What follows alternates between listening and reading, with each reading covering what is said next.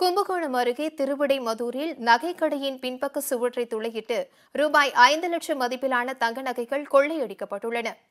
திருவிடைமருதூரில் நியாஸ் அகமது என்பவருக்கு சொந்தமான new Medina jewellery மற்றும் நகை அடகு கடை உள்ளது. நேற்றிரவு இக்கடையின் பின்பக்க சுவரை துளையிட்டு உள்ளே புகுந்த மர்ம நபர்கள் அங்கிருந்த ரூபாய் 5 லட்சம் மதிப்பிலான 20 சவரன் தங்க நகைகள் மற்றும் வெள்ளி பொருட்களை கொள்ளையடித்து சென்றுள்ளனர். கடையில் இருந்த இரும்பு பெட்டகத்தை உடைக்க முடியாததால் பல லட்சம் ரூபாய் மதிப்பிலான தங்க நகைகள் தப்பின. இதுகுறித்து வழக்கு பதிவு செய்த திருவிடைமருதூர் போலீசார் சிசிடிவி காட்சிகளின் அடிப்படையில் விசாரணை மேற்கொண்டுள்ளனர்.